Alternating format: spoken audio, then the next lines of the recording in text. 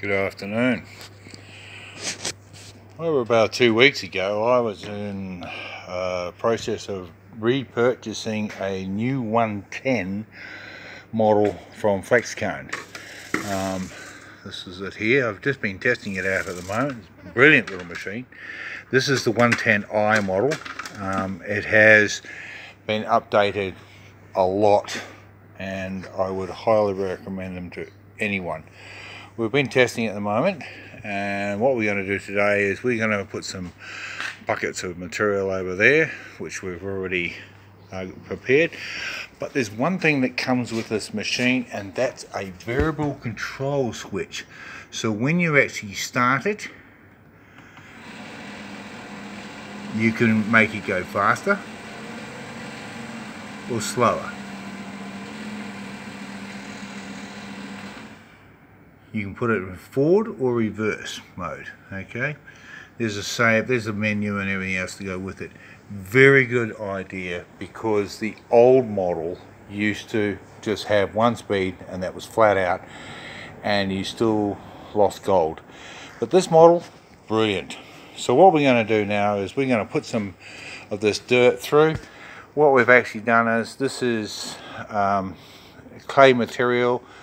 To break it up, we've put some detergent in it so the clay doesn't become lumpy and sticks to the concentrator. So we'll set up this sluice problem here, and we'll run the dirt up the top up here, and then it'll just run down into the machine. Here has a classifier, which is basically will tell you the size of material to go in there, so you're not flooding it with oversized equipment. But it's a very good machine, so let's give it a go and see how we go. We've got the machine working at the moment. As you can see, the water's flowing down the sluice. So what we're going to do now is going to put some dirt into it, and we'll get it going. Having a bit of a flood down here, but that's not a problem. We made this up because it's so much easier to feed constant water down into the classifier, and any oversize will be caught down there. So you're not actually holding a hose to try and feed it at the same time, sort out the dirt.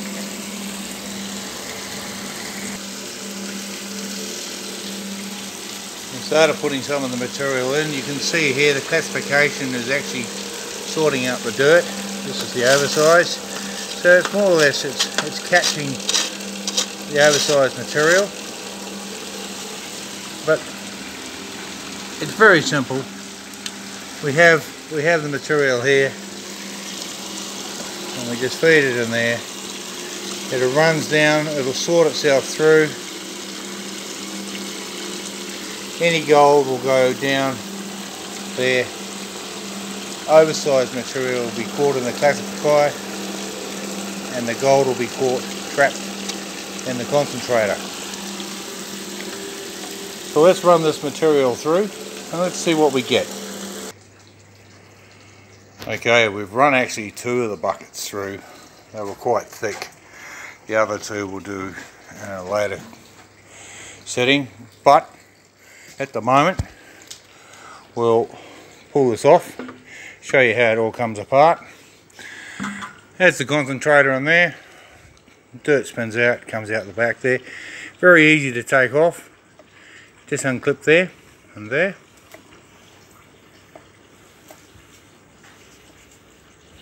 Right. And there's your concentrates in there. Alright, let's hope there's some gold in there.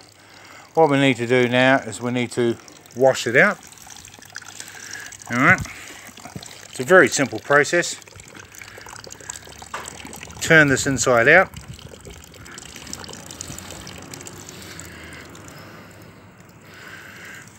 We'll clean this out, and then we'll be tipping it into the blue bowl.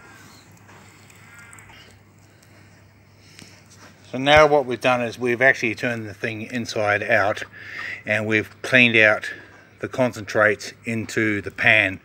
Now most people are actually will probably pan it out and then go from there. But I like to put the concentrates into a blue bowl, so I know I'm going to catch all my gold and I'm not going to lose anything. And with this, I just give it a bit of a rinse out.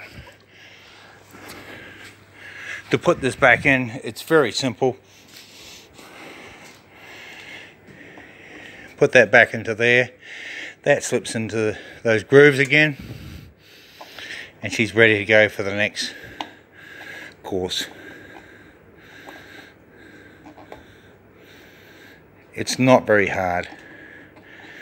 Even a child can do this. So what we'll do now is we'll take the concentrates and put them into the blue bowl. Dip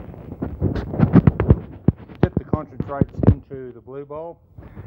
The blue bowl is very good.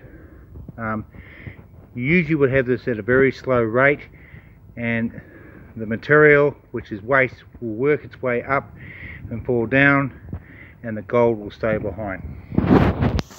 Let's see what we get out of it. And there we have it. That's the end result of what we got. And beautiful. It catches all the very fine gold. That is really nice. So I would highly recommend getting the 110. It's very easy to use, it's simple. You can do about 200 kilos in an hour, but results are extraordinary, about 98%.